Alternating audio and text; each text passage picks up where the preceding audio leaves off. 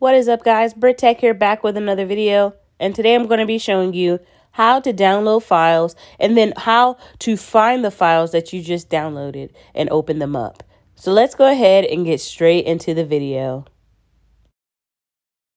Okay, so in order to download the file, I'm going to go to Google and just search something random, wherever you want to download the file or download the link.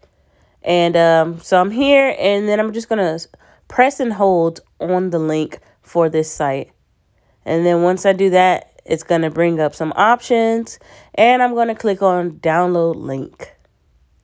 And then in the top right, you can see where the arrow is pointing down. That's where you click on to see the file you just downloaded, and you can access it from there as well. But I'm going to show you guys another way to access it.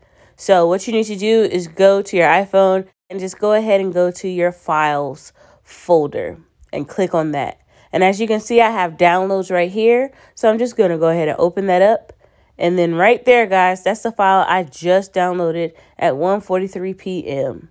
So that's how you do it. Hope you enjoyed this video. Don't forget to like, comment, and subscribe, and I'll see you next time. Peace.